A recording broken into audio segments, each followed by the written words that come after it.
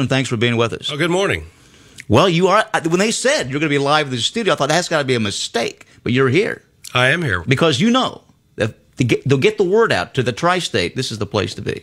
It is. I tell people when I leave Washington, D.C., I'm going back to civilization, Les. That's right. All right, Congressman, tell us, where are we on the payroll standoff? As I understand it, although most Republicans don't think this is the optimal way to stimulate the economy, they're saying that if we're going to do this, it should be for a year, not 2 months. That's true. The House of Representatives passed a bill last week that would extend the payroll tax cut, extend unemployment with significant reform, right, and also fix the doctor situation with the payment formula with Medicare for 2 years. The Senate was not able to come to an agreement, and they punted. Yeah, they're gone, aren't they? They punted, and they did exactly what people don't like. They put in a 2-month stopgap fix to get through the holidays and then went home. Right. And honestly, Les, the House of Representatives, the Republicans in the House, cannot accept punting. The American people are tired of that. When you have a difficult problem, you stay and work out your differences. Right now, our leadership, as well as 8 conferee appointees from the House Republicans, are in Washington, D.C., waiting for Harry Reid in the Senate to come back and appoint their conferees so we can work out the differences. Let me tell you, since 1789, when there's a difference between the House and the Senate, you appoint a conference, you work it out. Right. We're talking with Congressman Larry Bucshon. Our number here is 423-2100. Outline, sort of a bullet point form, what are the differences between the perspective of the Democrats that control the Senate and the House Republicans on this issue? Well, the main issue is the pay for is how do you pay for this, Les? If you're going to extend the payroll tax, if you're going to extend unemployment, if you're going to do a doc fix, House Republicans feel strongly that we need to offset that spending. Right. Historically, it hasn't been. The Senate Democrats and the President want to just do these things, add to the deficit, and that's where the big discussion comes in. They don't want to pay for anything in Washington, D.C. Right. Bill, you have a question for the Congressman. Yeah, well, I don't understand why we just don't tell Obama to do what's right and do the pipeline, to extend the payroll tax, which is not much, for a year. I mean, go ahead and get the pipeline started. That's 20,000 jobs ready to go right now. Right. Yeah, thanks for your question. That's what, good point, Bill. That's another point of contention. It is. Thanks, Bill. If we don't do it from Canada, they're going to send it to China. Right. That's exactly. No ifs, ands, or buts. Right. Everybody said that. Yeah, that's exactly right, and that's why House Republicans passed a 1-year bill that was very reasonable. It did have the pipeline in there, and the fact of the matter is the president is kowtowing to environmental extremists. Canada isn't happy with us. They will build a pipeline to the Pacific and ship and sell the oil to China. They're going to sell their oil. They're not just going to say, well, we can't sell the oil in the United States, so they're just going to set it there. We've told the president these things. It's bad policy to punt for 2 months. Let me finish on why it's bad policy, because we've talked to multiple people that do payroll, and this is a disaster. Oh, yeah. How are you going to be able... Yeah, I mean, I'm a small business person. I don't know how we're going to be able to make the adjustments. I know we'll screw it up. That's for sure. It's an absolute disaster. Right. To make things even worse, they moved the cap down on Social Security payments so halfway through this 2-month extension, there's some people that their rate may go up.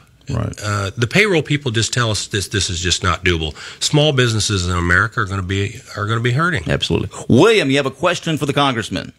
Yes, I was wondering why in the Constitution, Section 5 of Article 1 says that neither of the House shall adjourn without the consent of the other one. Yeah, technically, neither House of Congress has adjourned. They're in what are called pro forma sessions right now, so that hasn't happened, and that's a good point because the President of the United States wants to appoint people in recess appointments. In the House of Representatives, we're not planning to recess to allow him to do that. If we would allow him to do that, he would appoint some what we consider very partisan people to things like the National Labor Relations Board. We're not going to allow that to happen. So we're not consenting to adjourn. We're technically in session. We're talking with Congressman Larry Bucshon about the latest standoff, I guess, between the Republicans and the White House. You know, a lot of folks in the sometimes referred to as the mainstream media or just pundits in general say that the Republicans in the House are being held hostage by the radical Tea Party folks, and they're making bad policy decisions. How do you respond to that? It's totally ridiculous, Les. I mean, we have elected conservatives in the Republican Party. We stand on principle. That's honestly where most of the American people are. You saw the election that we just had. Right. The American people elected us to go to Washington, D.C. and change the direction that the country's headed in. We cannot continue to just kick the can down the road and go home for the holidays like the Senate has just done and what Harry Reid is doing. The president's waiting to go on his Hawaiian vacation, by the way, which is costing U.S. taxpayers $3 million. Now, I don't begrudge presidents' vacations. They need to take them. I agree. But, you know, when there's things still pending in Washington, D.C., you don't go on vacation. Right. And I was a heart surgeon before this. People had heart attacks on Christmas Day, Les. Right, exactly. I work. Exactly. So I'm willing to be there. Right now, our negotiators are there. If they call us, I will be back in Washington, D.C. in less than 24 hours, and we'll get this job done. All right. Are we going to get the job done? And if so, what will be the compromise, and when will it get done? Yeah, I think we will. I do not think that people should be worried that their taxes will go up on January 1st and that unemployment won't be extended. And that the physicians out there, I can tell you, shouldn't worry that we're not going to get the physician payment formula fixed. We will. The end game, I don't know yet. But let me put it this way. No matter what the House Republicans would have done, we'd have been criticized. If we would have agreed to the 2-month extension, the Democrats would have said they wanted a 1 year, we wouldn't agree to it, so they had to do a stopgap because of the Republicans. Right. So we're going to stick to our guns, and I think next week we will get something done. I hope the president tells Harry Reid to bring the Senate back, point a conferees. Let's hash this out, come to an agreement, and that's what the American people want. I want to go back to the pipeline for a moment. I just finished a piece of litigation in your home county involving a pipeline that's been there for 30 years. Pipelines are all over this country. We have very strict rules, federal regulations, state regulations. These pipelines run behind homes and subdivisions, and they don't create any problems. What is the big deal with these environmentalist wackos have this Chicken Little attitude about something that's been a part of us for 30, 40 years? It's hard to understand, isn't it, Les? Yeah. The reason is because there is really almost nothing that we can do to please them. Some of these people, Les, they would prefer that human beings didn't live on the surface of the earth. Right. I mean, they're that far removed from reality. There are pipelines going through the Nebraska in the area that's under concern there by the people in Nebraska and the environmentalists. The fact of the matter is environmental studies have been done. This is ready to go. If there's a shovel-ready, so to speak, project, the pipeline is built in Tim Griffin's district down in Arkansas. Right.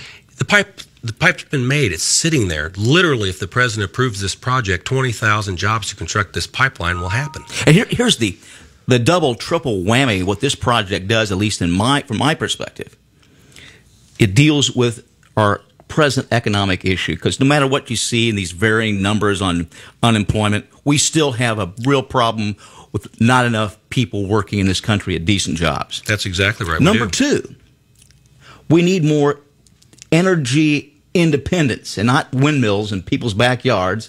I'm talking, we still are dependent upon coal and petroleum, let's face it, and let's produce it here. And that does a couple things. First of all, it brings down the cost of fuel, which affects the entire economy, but moreover, it affects our foreign policy. Let's not kid ourselves. Absolutely. Who would you rather buy oil from, Canada or OPEC?